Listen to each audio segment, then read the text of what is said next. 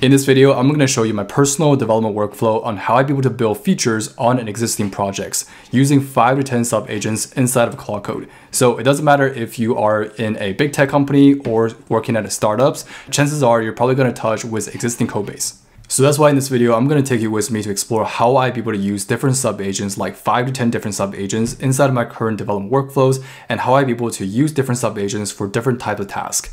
So I do know that this is not the first video that I made on sub-agents. So if you're interested to learn more about how to use sub-agents, you can check out this video right here. But for this video specifically, I'm going to show you my curated sub-agent list on how I use it inside of my day-to-day workflow. And also, if you're curious on how I'd be able to use different types of specialist agents that I made video on, for example, like Super Claude or BMAT method, even the spec-driven development from the spec kit from GitHub, you can also comment down below, and I'll try to use or do a demo video on how I'd be able to use those type of frameworks inside of my existing projects or existing code base. So with that being said, if you're interested, let's get into it. So basically the workflow usually goes like this, where I basically have meetings taking place with different people like the product managers or stakeholders, or maybe cross teams, try to understand what we're trying to fix or trying to understand what we're trying to build for this new implementation, right? So basically I have this transcript feature turned on for my meeting. So if you're using like third-party applications, you basically have the options to basically enable the meeting notes or a note taker to basically transcribe the meeting into plain text, and I can be able to take that documentation for the meeting notes and be able to pass it to Claude Code and summarize that meeting notes and be able to gather the requirements for the projects based on that, right? After I gather the project requirements, I'll basically have a sub-agent here called the Product Strategy Advisor, which I'm about to show you in a second, or you can also find in the link in the description for the full sub-agents. And basically I have it to summarize the project we're trying to do.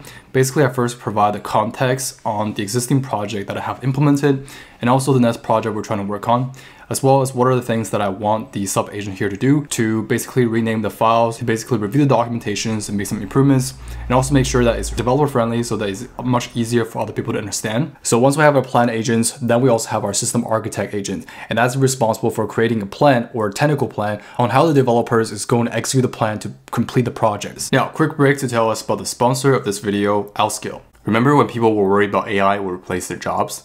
Well, the reality is, it's more about who can use AI more effectively. But here's the good news. You can use Outskill here to improve your career to get ahead of the AI curve. And Outskill here is offering free access to their 2-day AI mastermind from Saturday and Sunday, 10 a.m. to 7 p.m. But usually a program like this will cost anywhere around $895. But for the first 1,000 people who will sign up through my channel, it's completely free. With 16 hours of live training, you get hands-on training with 10 different AI tools. From building your first AI agents to automating your work with AI automations, as well as building apps and websites with AI. With over 4 million people have gone through this training, you will get access to bonus that's worth over $5,000 if you join both days. Grab the free seats now using the link in the description below, or you can also scan this QR code to join. So here you can see I list out the projects or the past projects that we have completed.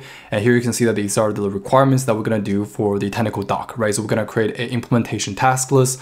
So what are the things we're going to break down? So for example, like specific task, the measurable task, and also things like the check upon the completion. So we have a checkpoint for each task, and also the size of the task as well. And here you can see these are the task list formats. So basically you can see that after I have submitted this prompt, here you can see that the system architect has executed and created an entire task list for different phases of this project. So all the way to 5 or 6 phases. And here you can see there are tasks that can be run in parallel, which can be run, at the same time, right? And then here you can see after I have the technical doc is created, then I have another sub-agent called a staff engineer here, try to do the prioritization on the task list. So what are the tasks that we need to implement or that need to start right away, right? So tell me what tasks we should start. And here you can see it gives you a response. Here are the tasks that we need to prioritize to start first. So you can see that it lists out, what we need to complete for day 1. And here you can see 1.1 to 1.3. And then here you can also mention that, hey, I wanted you to start with 1.1 for staff engineer sub-agents.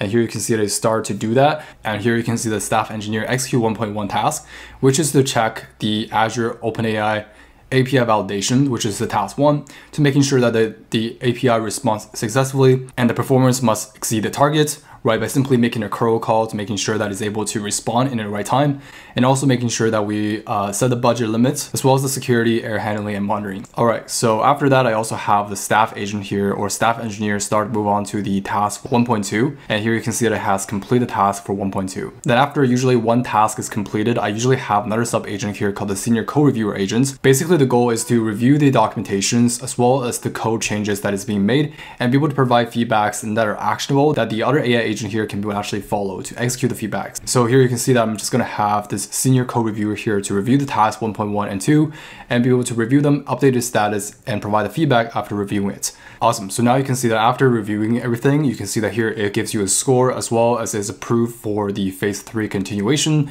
And here you can see that these are the key findings for what are the things that are good. And here are the minor improvements for the recommendations, for example, integrated for the production developments, deployments, as well as the enhance the security with the API rotations, unit test coverage, and such. So after we looked at the recommendations, if we're okay with the current status, then we can just proceed with it and come back with the minor improvements if we have any. So here I'm just gonna proceed with the step 3. So proceed with 1.3 for the staff engineer here. So I'm just gonna enter this and proceed. And then you can see that the 1.3 tasks are fully complete. Here you can see it gives you the approved rating from the senior reviewer. So it's probably time to review the task 1.3 as well. So I'm just going to have the same prompt here to basically do the same for task 1.3. And please review it and update its status as well. So I'm just gonna have the senior engineer here to review it. So pretty much you can see that from now on, it's just gonna be repeating this process to have the staff engineer here to implement the code and also have a senior code reviewer here to basically review the code that the staff engineer wrote, right? So basically you can be able to reuse the same prompts over and over again by changing the parameter for task 1.3 to the next task and be able to have this complete 1.1, right? All right, so now in terms of the sub agent that I just demonstrate, I basically use the sub agents that I create personally. And here you can see that these are sub agents that are refined. First, a sub agent that we use is the product strategy advisor. Basically, the goal here is to specialize and analyze the code base, try to understand what we're trying to build for this product. So I basically take the plan, the markdown format that I just showed you, and basically taking the sub agent that I have and try to understand and try to have it to understand what we're trying to build first, right? So it's gonna create a plan for that. And then if we were to go to technical, which is step 2, to use a system architect, which is another sub agent that I built. And really the goal for the sub agent here is to create a scalable and maintainable system plan that the developer can follow to implement the project. So it's basically going to create that plan into an actionable plan or actionable task list that the developer can follow to basically proceed with that plan and complete it one by one. And then later on, if we were to execute this plan, we also have a staff engineer, which is another sub agent that I create. So which is this one.